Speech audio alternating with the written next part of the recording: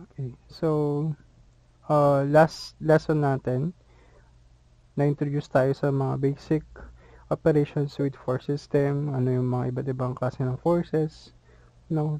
May non-concurrent at concurrent forces, may mga sliding vectors, ganyan, ang point vector, free vector, wala. So, isa sa mga operation din sa force systems ay yung tinatawag nating moment of a force. So, meron tayong moment of a force about a point, meron din tayong moment of a force about an axis.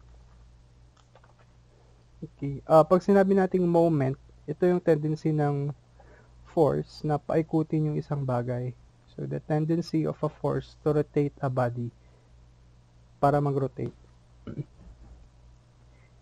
Gaano kalakas or gaano kalakas yung pwersa para ma-rotate niya yung isang body. Nakadepende yun sa magnitude ng force, syempre, at saka yung distance between the point and yung line of action ng force. Okay. Line of action yung pinili natin. Hindi lang siya basta kung saan in-apply yung force, sa ang point specifically. No, ang kailangan natin is yung mismong kahit saan dun sa line of action ng force. Mathematically, so ganito, kunwari meron tayong plate. So, kinukuha natin yung moment at point O as indicated. Dahil when we applied a force dun sa point A, which is at a distance R from point O. So, yung moment natin is actually the cross product of the force times yung R. So, vectors po lahat ito. Okay. The moment at point O is yung force na in-apply at point A times yung directed line segment or yung vector R or yung distance from O to A kung saan in-apply yung F. So, point A is any point along the line of action ni point F. Yan, mathematically ganyan yung solution. Pasensya na medyo blurred. Ni-screenshot ko lang kasi yan or screen capture. So, cross product. Si moment ay cross product ng force tsaka distance. So, product ng force at distance. So, kung ang unit natin ng distance ay meter at ang unit natin ng force ay Newton, ang ating unit for moment ay Newton meter. Newton meter. Kapag SI unit. Okay? Kapag English, pound force, tapos feet. So, pound feet. Yan. Tandaan natin yung unit niya. No? Minsan kasi mahalaga talaga yung unit kasi minsan kahit may tinatawag tayong dimensional analysis. No? Kung minsan kahit hindi mo alam paano i-solve, kung alam mo yung unit, kailangan pag nagsosolve ka ng equation, mag-agree yung mga units. So, yung unit pwedeng magbigay sa iyo ng clue kung paano kunin yung sagot or yung unknown. Pwera na lang, ang magiging kalaban mo na lang dyan kapag may mga constants. Lalo na dun sa ilang constants. So, 40 na constants sa calculator nyo. Ang hirap i-memorize lahat nung unit ng mga yan. So, in geometry, yung interpretation natin is kapag kinuha natin yung magnitude ni MO, di ba? Natutunan natin yan sa vectors nung prelims. Kapag kinuha natin yung magnitude lang na MO, for example, we are not very specific dun sa direction. So, kukunin lang natin yung magnitude ng cross product. And alam natin na yung magnitude ng cross product ay the magnitude ni R times the magnitude ni F, tapos sign. Kung maalala nyo yung dalawa, si dot product and cross product, pag dot, cosine, pag cross, sine. Yan. Kung si magnitude lang yung kinukuha, okay? As evident naman dito sa ating figure, kasi kung mapapansin nyo, yung r sin theta dito is actually yung perpendicular distance papunta kay f. You know, makakapag-form tayo kasi ng right triangle dyan. As you can see, yung D, yun yung perpendicular distance mula sa point O papunta kay line of action ni F or papunta sa direction ni F. So, pwedeng yung ibang formula, no, yung mga ibang libro, ang definition nila or ginagamit nilang formula para sa magnitude ng moment is force times d or distance, where d is the perpendicular distance from the point of kung saan mo kinukuhanan yung moment papunta dun sa line of action ng ating force or kung saan in-apply yung force. Line of action, no, hindi lang siya basta kung saang point in-apply, yung linya mismo. Ay, okay. Meron palang mga pa-PowerPoint. Ganyan. So, yung iba, ganito lang yung ginagamit. So, keeping in mind, of course, na yung D, no, magkaiba yung D sa R. Yung R, yun yung distance mula sa point ng kung saan point ka kumukuha ng moment, papunta dun sa kung saang point siya or kung saang point in-apply yung force. Very specific point-to-point yun. Directed line segment, yun yung unit vector or vector na R. Yun yung actually, yun yung direction ng ating moment. Sorry. Yung moment is perpendicular dan. Yung moment ay perpendicular dun sa direction ni R. Yung D, yun naman yung distance, perpendicular distance, no? From yung point kung saan natin kinukuhanan ng moment papunta sa line of action. No, huwag tayong malilito. Okay? Pero usually, kapag nagsosolve tayo ng problems, ginagamit lang si vector na R. Syempre, kapag vector. Okay? Kapag D, ginagamit naman pag hindi vector or magnitude lang yung hinahanap. May mga conventions tayo, no, kagaya din ng forces, dahil si moment ay isang vector, meron ding direction. So, ang convention natin is kapag counterclockwise, yung magiging direction ng pag-ikot. For example dito, pag nag-apply tayo ng 10 Newton force papunta doon, ang direction, ang tendency ng ating rectangular plate is iikot siya counterclockwise, assuming wala nang ibang other forces and assuming na kayang mag-pivot or pivot ng ating plate. Ibig sabihin, kaya niyang mag-rotate along the axis of Z. So, pag nag-apply tayo ng 100 Newton na force dito, ang tendency niyan, yung plate natin, iikot siya or magro-rotate siya ng counterclockwise. And kapag counterclockwise yung ikot, ang convention natin is ang direction ng ating moment ay sa positive z-axis. Okay? Naka-right hand rule lang din yan. Perpendicular si moment dun sa application ng force. Lagi siyang perpendicular. And then, kapag naman kabaliktaran, kapag yung force naman natin is in-apply natin sa kabila, in a way na ang tendency niya is iikot siya counterclockwise, ang direction naman ng ating moment is pababa or magiging sa direction naman ni negative z-axis. So, yan kapag 3D. Kapag 2D lang, ganun pa rin naman. Kapag counterclockwise, positive. Kapag clockwise, negative po yung direction ng moment. Okay? Tandaan po natin itong convention natin. Counterclockwise, positive. Clockwise, negative.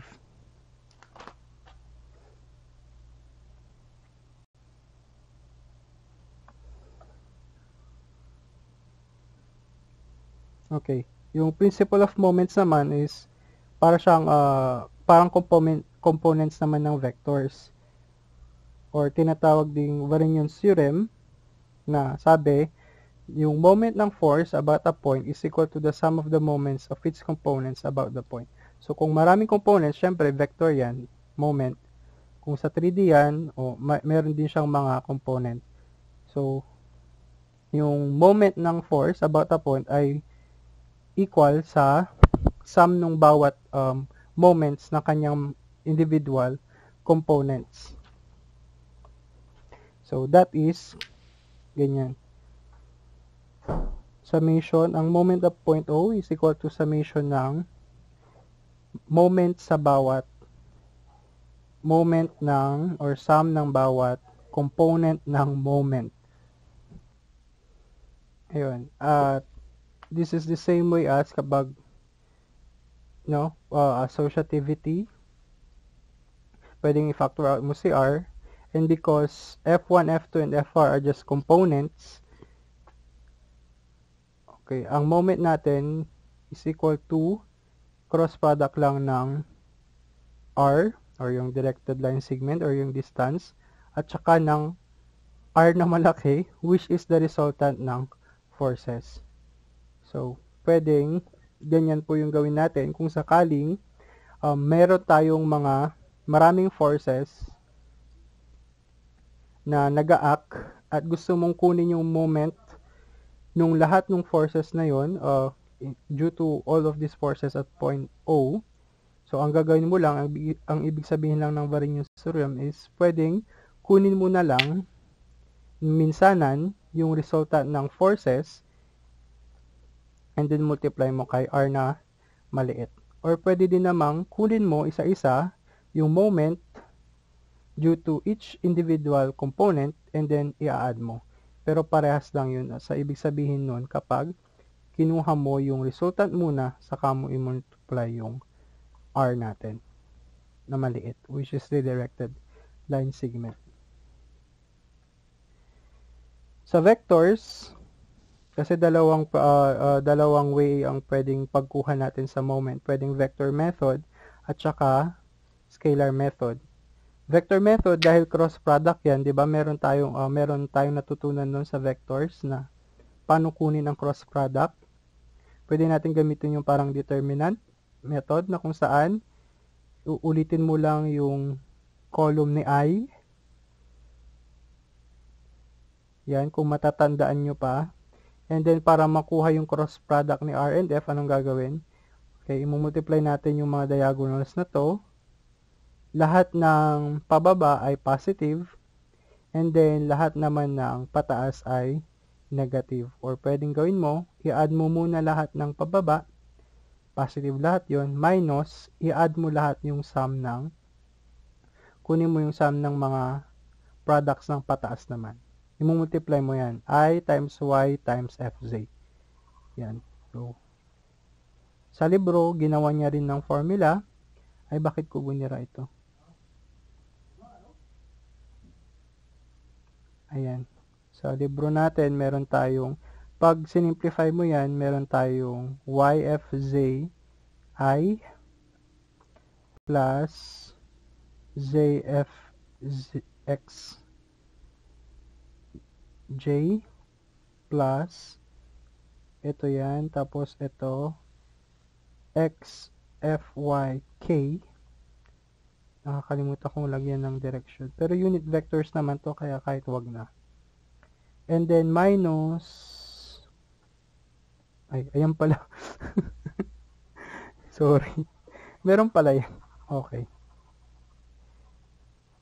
Pero galing lang dito yan, yung tinatawag nilang shoelace method or yung determinant method. No, create ka lang ng diagonal. Sana natandaan nyo pa, tinuro ko to ng prelims sa vectors.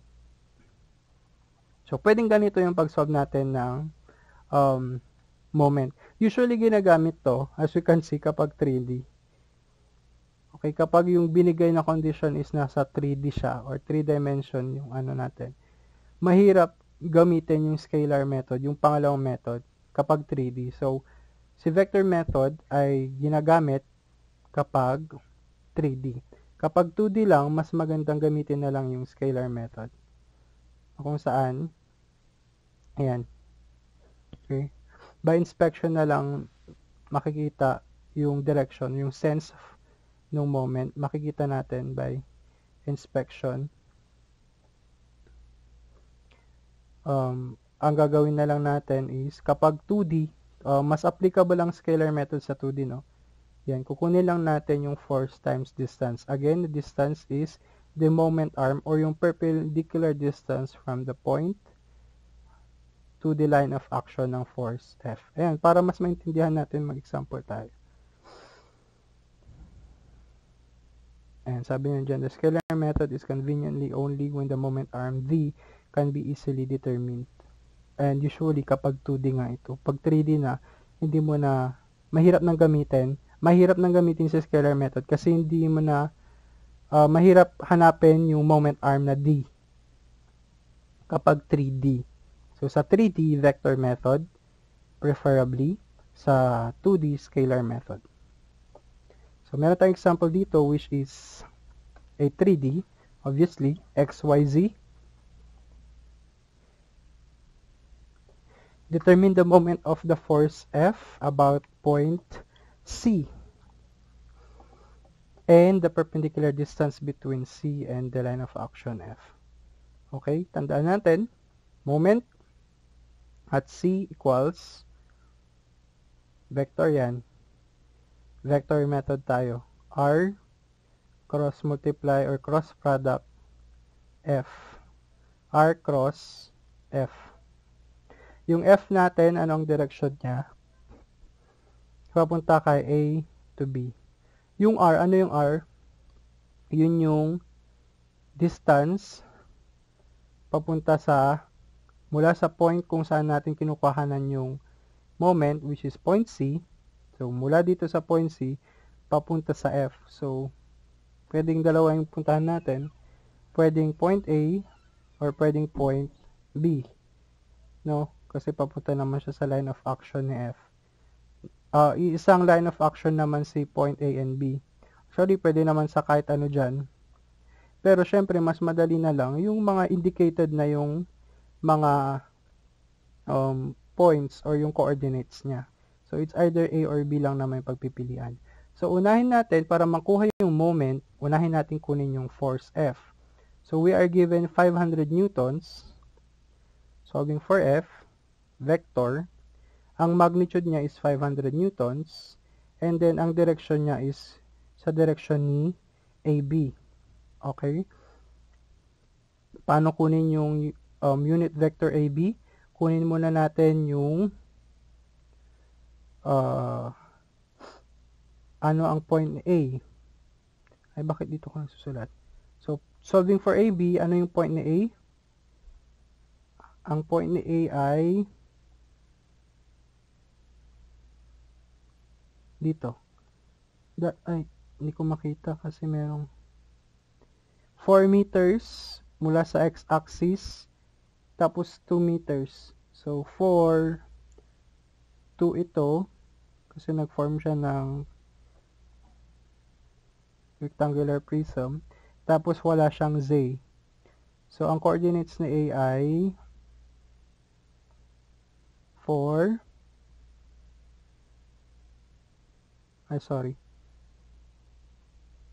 2 pala. 2 units.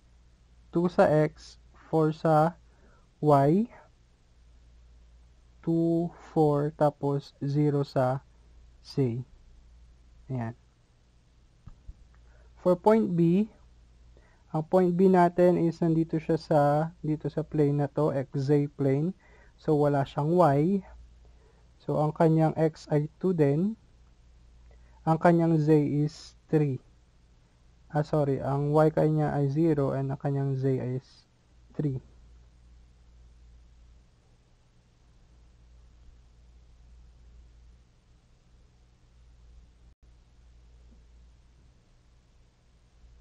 Bakit 0 yung X?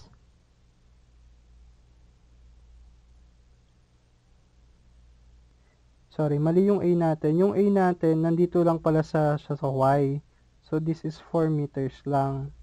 So, 0 din yung X niya.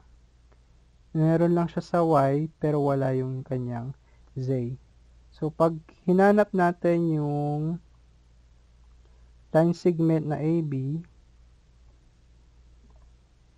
ma-minus lang natin yan, di ba? B minus A. So, we have 2i, kasi 2 minus 0, tapos 0 minus 4, that is negative 4i. Tapos sa z is 3 minus 0, that is positive 3. 4j pala yan. 3k. So, yan po yung AB. Line segment or position vector AB.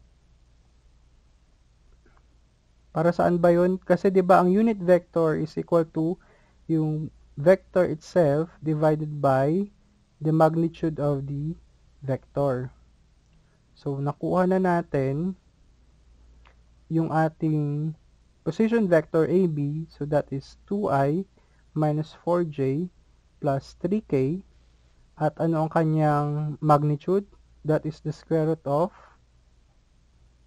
2 squared plus negative 4 squared plus 3 squared. That is equal to 500 times 2i minus 4j plus 3k divided by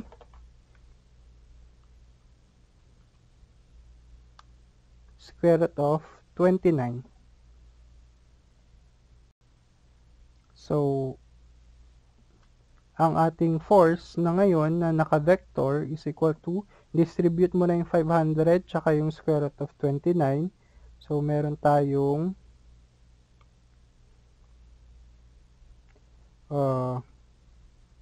sige, i-decimal na natin. So, 500 square root of 29 times 2, 500 over square root of 29 times 2 is 185.695. Lagyan na lang natin ng tatlong decimal para medyo mas accurate. I minus 371.391 J and then plus 278.543 K. Yan na po yung ating force. Okay. Next natin kukunin is yung R. Ano ulit yung definition natin ng R? R is yung directed line segment from the point C, kasi doon natin kinukuha yung moment, papunta sa line of action ni force. So, pwedeng si point A or point B. So, dito, piliin na lang natin yung point A. So, ang RCA natin is, since ang A natin ay, ang coordinates niya, 0, 4, 0, tapos ang C natin is, saan yan? Ang C natin is nasa point, nandito. So, 2 meters sa X, 4 meters sa Y, tapos wala siyang 0. So, 240. So, ang RCA, ma-minus lang natin, C minus A, 2, 0, 0. Or that is, sorry, vector na pala to. That is 2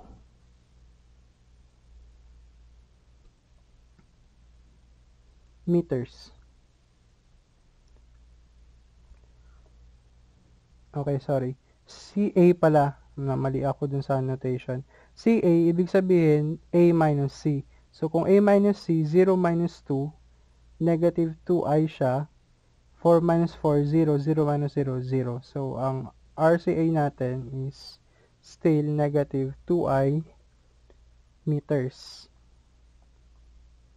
So, vector RCA is negative 2i meters. Ngayon, para makuha natin yung moment, cross-multiply natin, moment at point C, cross-multiply natin si RCA, cross F. That is equal to, lista natin yung kanilang I, J at saka K. Unahin natin si R. So, negative 2 siya sa I, tapos wala siyang J and K. Yung F natin is 185.695. So, 185.695. 371.391. Sorry, hindi nakasya. Iusog ko lang si K. Tapos, negative si 371. 278.543. Lah.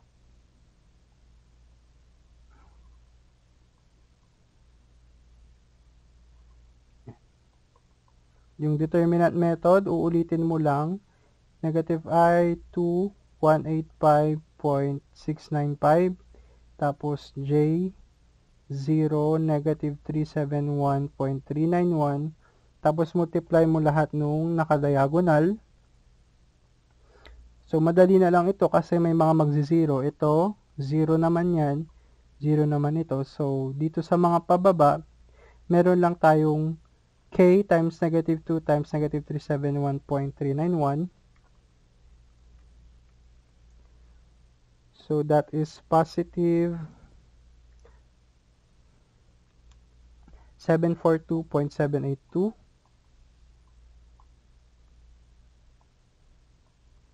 Na K. Dito naman sa mga pataas, 0 din ito, 0 din yan. So, meron na lang tayong J. Minus negative 2 times J times 278. So, 2 times 278.543. That is 557.086 J. Ito. Yan, tsaka ito na lang ang natira. So, negative, negative, positive yan. Kaya, i-arrange natin 557.086 J plus 742.782 K. Yan na po ang ating moment.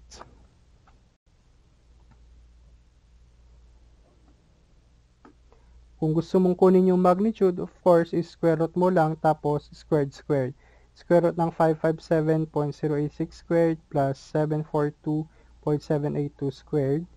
And that will give us 928.4772. Pero ito na po yung vector form. Kung kukunin yung magnitude, square root na lang tayo.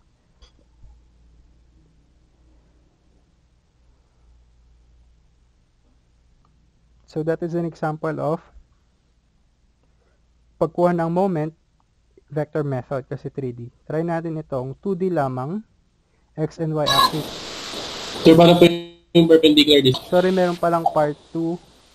Sabi niya, find the perpendicular distance between C and the line of action D. Okay, pwede natin gamitin yung scalar method na dito na banda. By the definition ng scalar method natin, yung magnitude ni M C is equal to, or MO, is equal to force times distance. Magnitude lahat yan ha. Magnitude ni force tsaka yung distance. Distance is the perpendicular distance na hinahanap. Si D dito. So, yun yung hinahanap natin sa number 2. Rewriting the equation, we have D equals magnitude ng ating force divided by F. Magnitude ng ating moment divided by magnitude ng force. Given naman yung magnitude ng force, walang problema. That is 500 newtons. Yung moment natin, okay, magnitude niya, nakuha na natin yung kanyang vector, no, yung buo, magnitude and direction. Para makuha yung magnitude, square root lang natin yung 557.086 plus squared, plus 742.782 squared. That is approximately, yun nga, na solve natin 928.4772.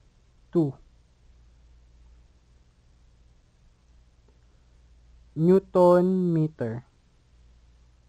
Okay, so going back, yan dito, 928.4772. Kung Newton meter yan at saka Newton naman yung force, syempre ang makukuha nating distance is meters. So, divided by 100, we will get 1.857 meters. Yun yung perpendicular distance. Hindi ko pala binak yung sagot.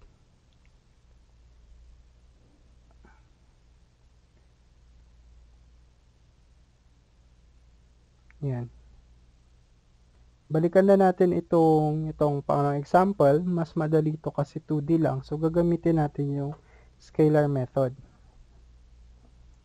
Determine the moment of the force F in the figure below about point A. So, ito yung point A natin.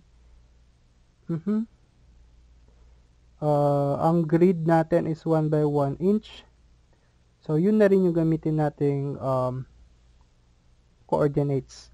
1, 1, 1. So, dito, point O to point A, ilang grids yan? 1, 2, 3, 4. So, nasa 4 siya. Coordinates niya. Moment at point A equals force times perpendicular distance. Ang force is given na 200 pounds. Ano ang ating perpendicular distance? Maghahanap ka ngayon ng way na mahanap mo yung perpendicular distance ng point A papunta kay force na F.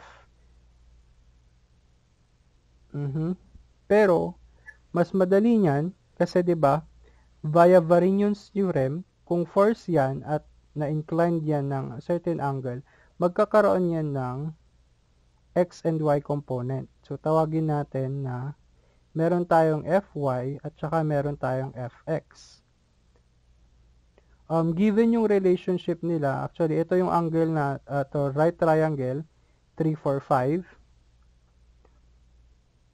So katawa, ang Fy natin is F, dahil Y yan, yung angle natin nasa X, sin theta. And then, ang F of X natin ay F cosine ng theta. Ito yung theta natin.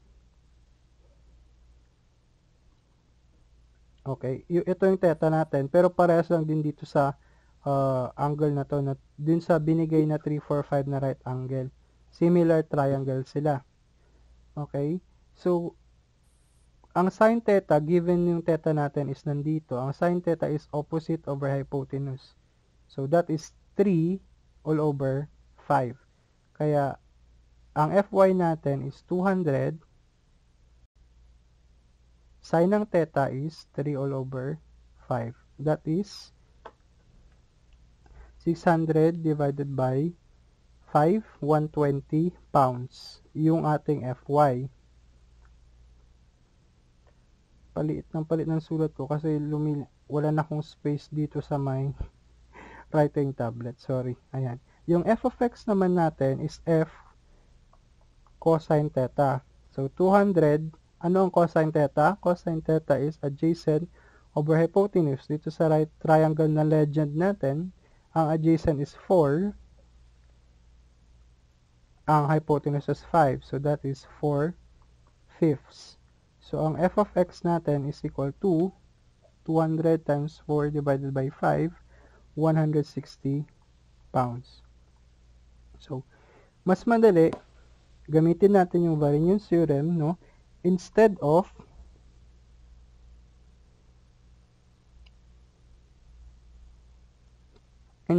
hanapin mo yung perpendicular distance mula sa point A natin, papunta kay F, which is ito yun. Okay, hindi na magiging accurate yung ating pagkuha ng distance dyan. So, ililet na lang natin or kukunin natin yung moment as a sum nung forces along X at saka forces along y na components ng ating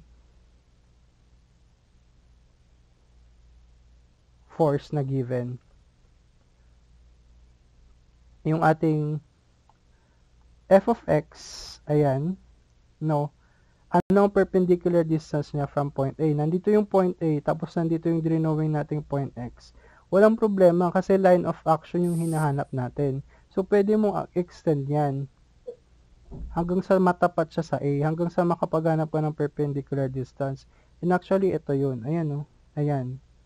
Yan yung perpendicular distance. Mula kay A, papunta sa F. Line of action ni F of X.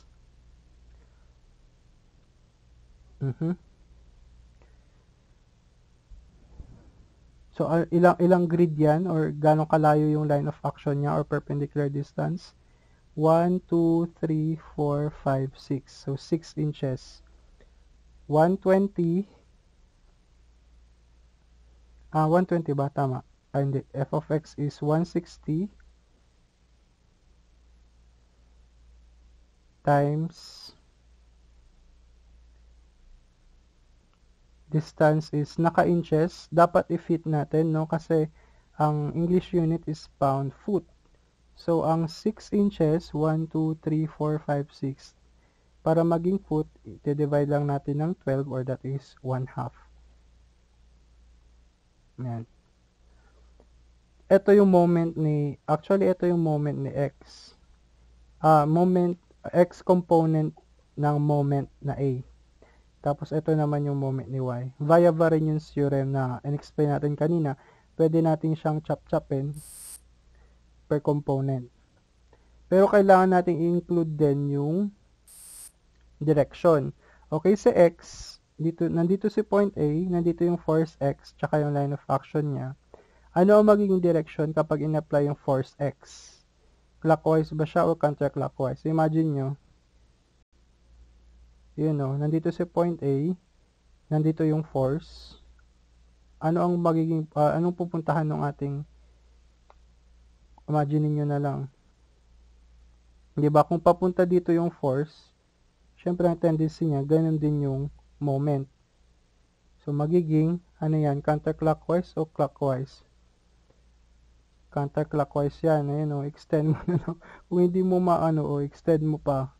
Kasi minsan mahirap talagang hanapin kung clockwise o counterclockwise. So, ang f of x ay counterclockwise. Kaya positive siya. How about f of y? Or fy? Fy is, kung titignan natin, kung nandito yung point A, ito yung perpendicular distance or line of action fy. So, direction niya is pataas, kaya ang tendency niyan, ganun yung moment. So, ano ulit ito? Ito ay clockwise. At ang clockwise ay negative. So, negative po yung sa may fy. Yan, minus. Ano ang magnitude ni fy? Ang magnitude ni fy ay 120 pounds. Ano ngayon ang perpendicular distance? Ganun lang din, kagaya ng ginawa natin sa f of x, i-extend mo ngayon yung fy sa buong line of action niya hanggang sa makahanap ka ng perpendicular distance niya na nakatapat kay A. So, ito yung tapat na A. Okay. Yan. Tsaka perpendicular yan. Anong distansyang yan? Bilangin mo na lang yung grid. 1, 2, 3, 4. So, 4 inches. Inches yan kasi nakalagay naman sa legend natin. Pero kailangan ilagay natin sa feet. So, 4 divide ulit natin ng 12 para maging feet. Simplify. Ang moment na ngayon natin is 160 times 6 divided by 12, 80 pound foot minus 120 times 4 divided by 12, 40 pound foot. So, ang MA natin is equal to, 40. Dahil positive yung nakuha mo, ibig sabihin, Hala. Yan. Positive yung nakuha nating moment known as sum ng kanyang mga components. Ibig sabihin, counterclockwise naman yung direction niya. Or positive yung kanyang direction.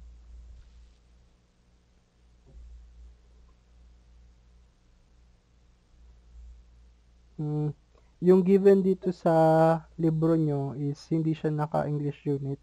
Iba yung given niya, 890. Pero same pa rin yung principle. So, positive siya. Counterclockwise. Para indicate mo no, yung direction, ilalagay mo lang siyang ganyan. Kapag 2D yan, tapos lagyan mo ng positive. Counterclockwise, positive. Kung negative yung nakuha mo, lalagyan mo siya ng ganito. Counterclockwise, tapos lagyan mo ng negative. Or kahit wag mo nang lagyan ng positive, negative. Basta ilagay mo lang yung, ayan, clockwise ba siya o counterclockwise. Basta indicate mo dapat na malinaw kung nasaan yung arrow Kasi sa arrow ako magbe-base. Diba? Sa arrow tayo tumitingin ano yung direction niya. Saan siya papunta.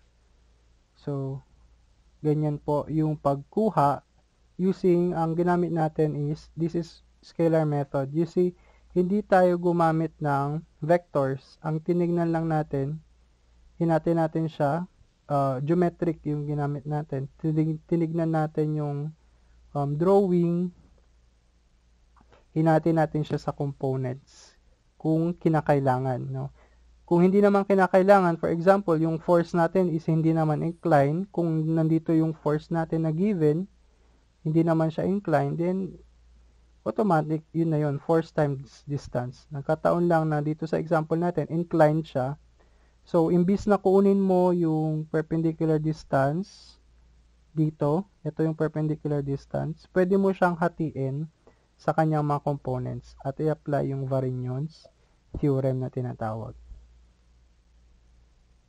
Okay, next example. Ito ay problem 2.2 nung ating libro. O hindi ko alam kung same given na naman ito o hindi. 2.22. Bakit 2.22?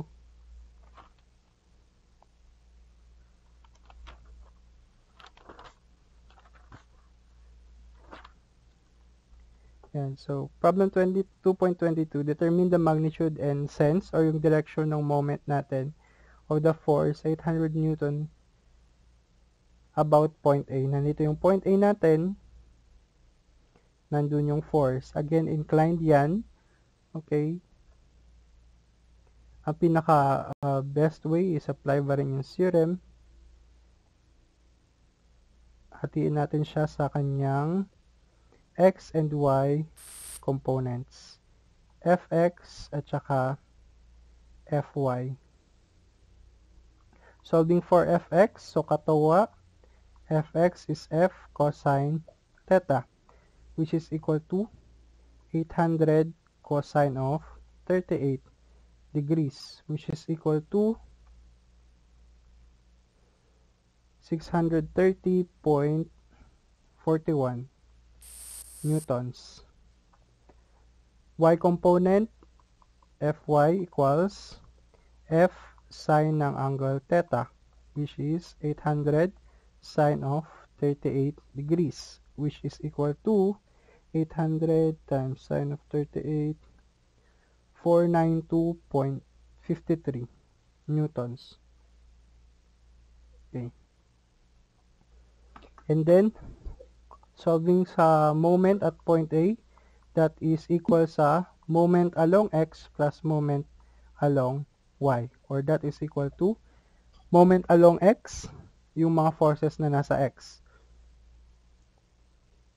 Hanapin natin yung perpendicular distance or fx times dx, and then sa y, fy times dy. F of x, na-solve na natin, or 63.41 fx. Anong perpendicular distance niya? Pag in-extend natin yung line natin, line of action ni f of x or fx, ito yan. Sorry, Ayun. At ang perpendicular distance niya mula sa point A ay ito. Okay. At parallel naman itong dalawang to. Kaya ang distance na 0.6 meters dito is parehas lang din dito. So, ang distance po natin ay 0.6 meters para sa force na or yung moment arm ng force along X. So, 0.6 meters. Hindi ko nilalagay yung newtons. Sorry. Newton times 0.6 meters. How about the direction? Is it positive or negative? Is it clockwise or counterclockwise? Nandito yung point A. So, diretso mo yung line of action niya. Dito po point A. Ang direction ni F ay to the right. So, pag in-extend mo yan to the right, gaganito siya. So, ang ikot niyan ay counterclockwise. Sorry, clockwise. Clockwise. Kaya ang clockwise ay negative. Yan. So, lalagyan natin ng negative yan. Dun sa Fy naman, again, extend mo din yung line of action. Yan. At ang perpendicular distance is yung 0.5 lang din. So, is it positive or negative? Pataas po. Okay? Kapag in-extend mo yung pataas, gaganon siya. Kasi ang tendency mo, kaya tandaan nyo, ang tendency mo, iikot ka dun sa point A. So, kung pataas yan, tapos iikot ka, gaganon ka, anong direction yan? Pag in-extend mo yan na in-extend, clockwise yan. So, ang clockwise is, counterclockwise. Counterclockwise. Ang counterclockwise ay positive. So, positive siya.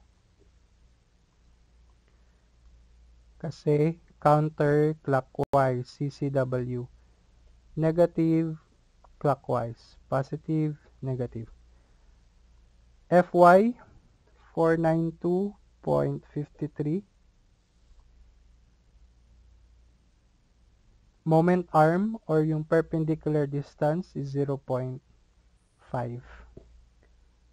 Simplify natin. Ang moment natin ngayon A is equal to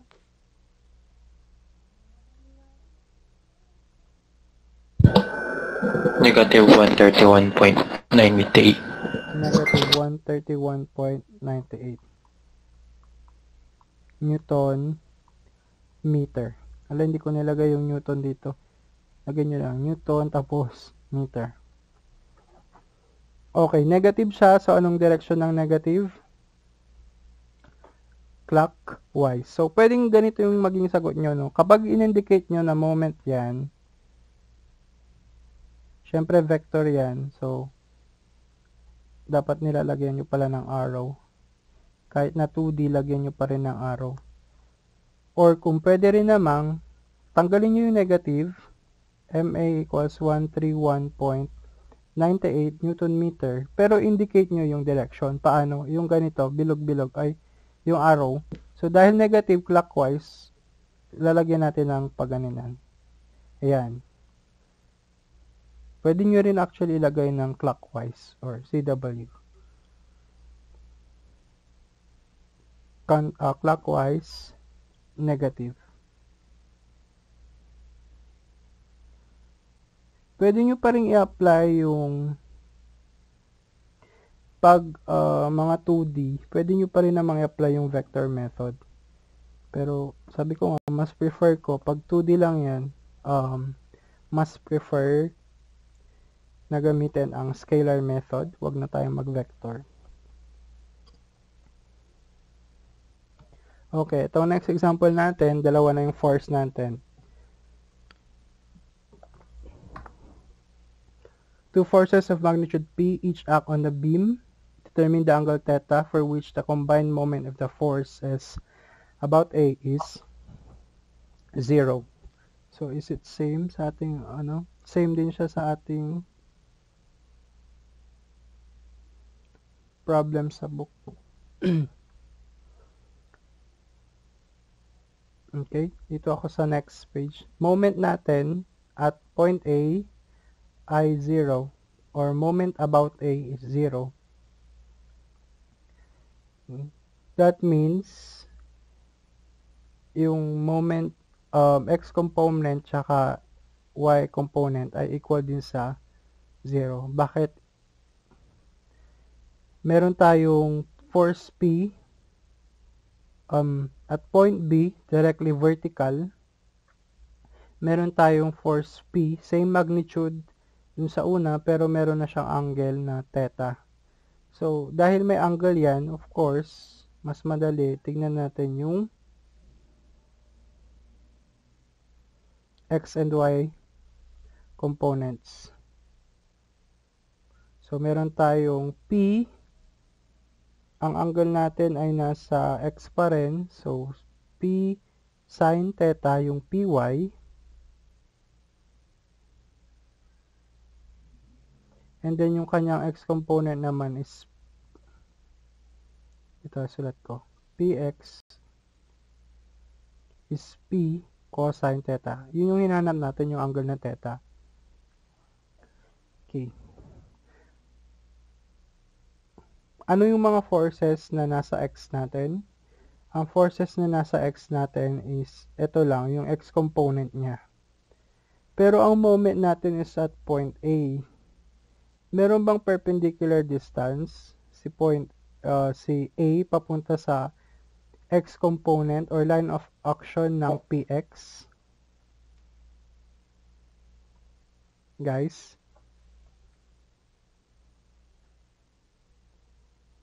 So, yan yung ating, at point B, yung force natin na applied P na pataas, ang moment niya is P times 5.5 kasi 5.5 meters siya, yung distance from A to B.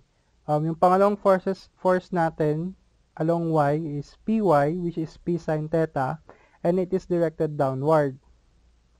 So, ang direction naman ng magiging moment natin, considering PY, moment about A, since downward yan, ang direction yan is, ang tendency niya is, pupunta siyang clockwise. So, negative siya. So, negative P sin ng theta.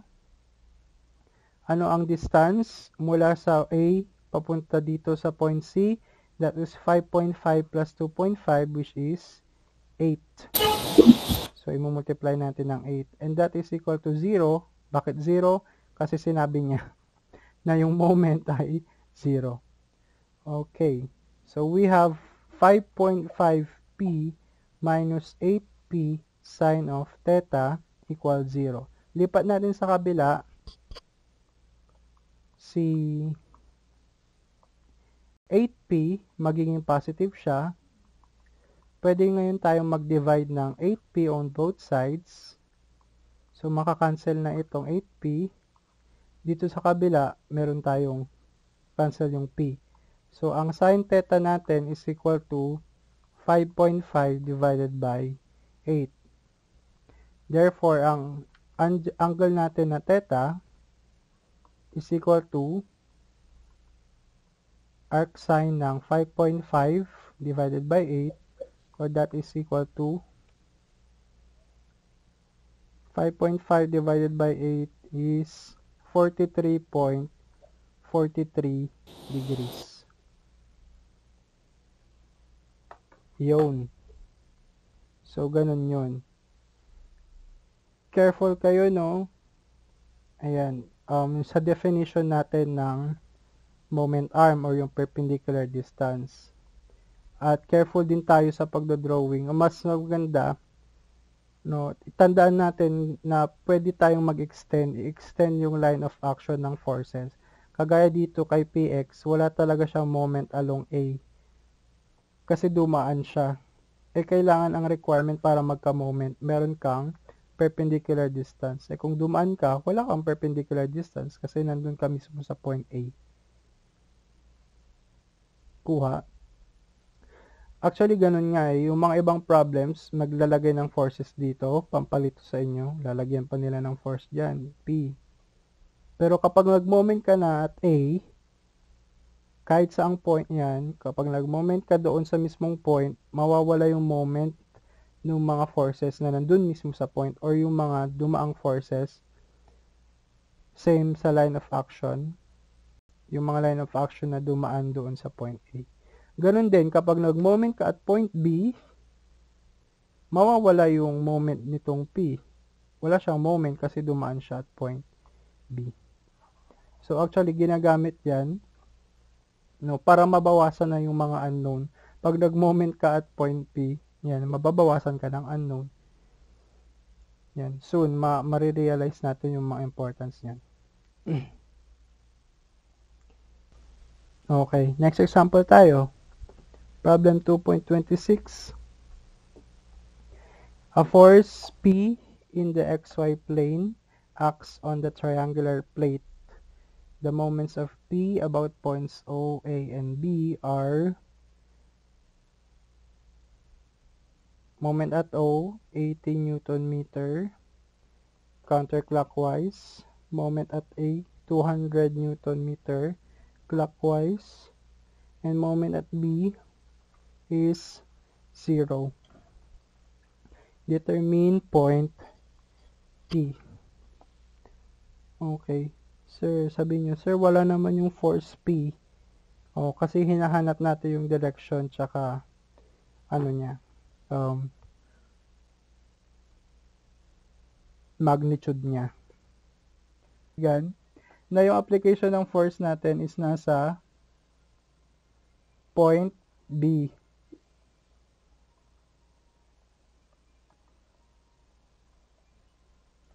Okay. So, moment at O is 80 newtons counterclockwise. Moment at B is 200 newtons negative. So, lagyan na natin negative. Moment at A yun. And moment at B ay 0. At dahil 0 nga yung moment, tama. Yun talaga yung magiging explanation. Dahil 0 yung moment sa B, doon in-apply yung P. Pero hindi natin alam kung ano yung direction. No. So, i-assume na lang natin na ganyan. Kung nandito yung moment natin, ay yung force natin na P, meron tayong PX, at saka meron tayong PY. Again, hindi natin alam yung direction. So, ganyan lang yung assumption muna natin. PX, PY. Pero still, ganun pa rin naman yung definition natin ng X is P cosine theta at ang PY ay P sine ng theta. So, pag nag-moment tayo at point B, or pag nag-moment na tayo at point A, point O muna, 80 yan, positive, equal yan sa, ang X natin is 0.5, yung PX natin is, consider mo yung point A. So, ang force PX, P cosine theta, ang distance niya is 0.5. Ito po yun, ito, yan.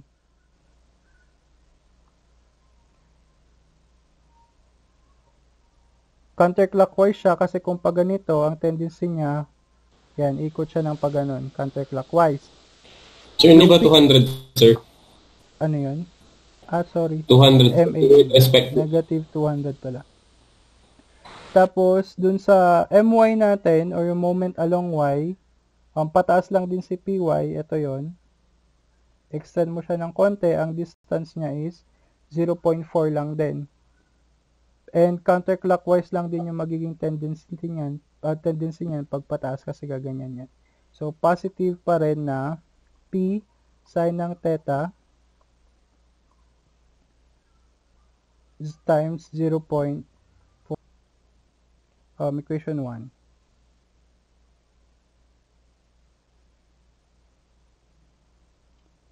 Sir, ang ginawa ko, sir, hiwalay. Oo. I saka J, sir, ang ginamit ko, sir. Pero hiwalay ko yung PY at X. So, ito yung moment at A. Pag mag-moment naman tayo at O, 80 yon equals, consider naman natin yung O, ang ating moment at X, wala. Kapag nag-moment tayo sa O, walang moment yung PX kasi same line siya ng action. Diba? Nakikita nyo ba? Nandito siya O, dumaan siya doon. So, 0 siya. Tapos, yung PY niya naman, merong distance na 0.4. Ang tendency niya rin is clockwise din. So, P sine ng theta equals 0.4.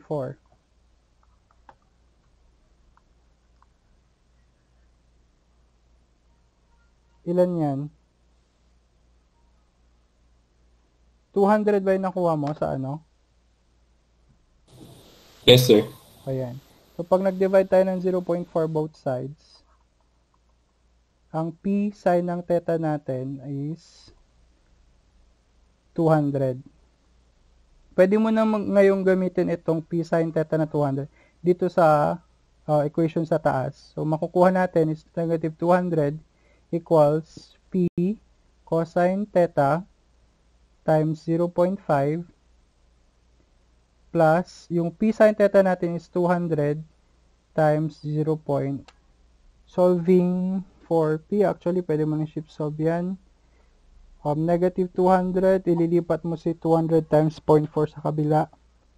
Maging negative 200 times 0.4 din. Negative 280, di-divide mo ng 0.5. Ang P cosine theta natin is negative 560 newtons. Okay, ang ibig sabihin lang nito, mali yung assumption natin ng PX, ng direction ng PX. Ibig sabihin yan, yung direction natin ng PX dapat papunta dito sa kabila. So, hindi dapat dyan yung arrow niya, ililipat mo lang siya dito sa kabila. And therefore, yung ating P is malilipat din sa kabila, yung direction niya. Pupunta naman siya dito. Dito din. Okay. Pero, meron ka ng PX, meron ka na rin ding PY. So, ang magnitude ni P is square root ng 560 squared plus 200 squared. And that is equal to 594.64.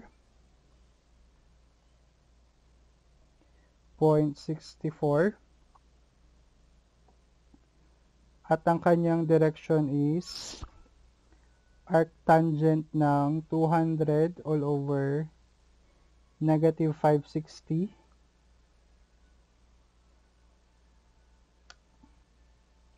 Negative 19, or kapag positive angle yan,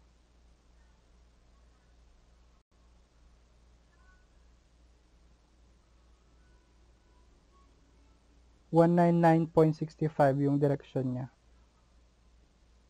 Ay. Mali.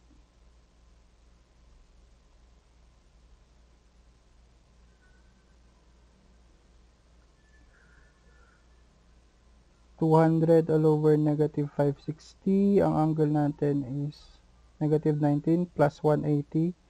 160. Ayun.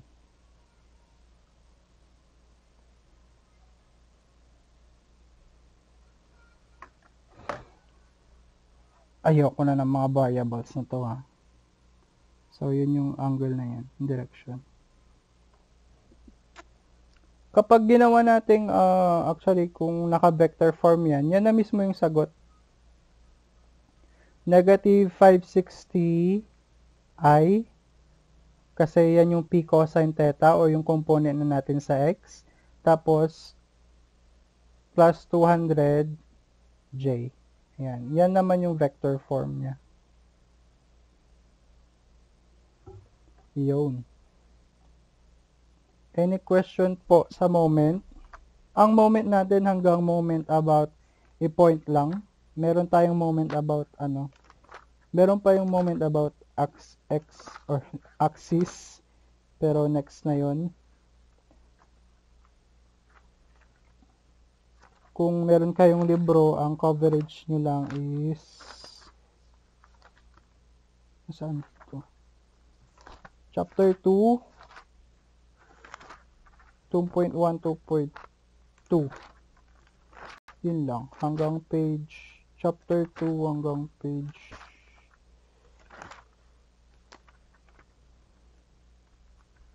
Hello? Sobrang late na pala tayo. Page 63.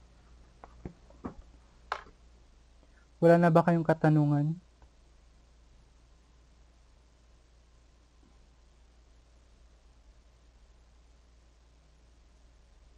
Pwede na kayong umalis.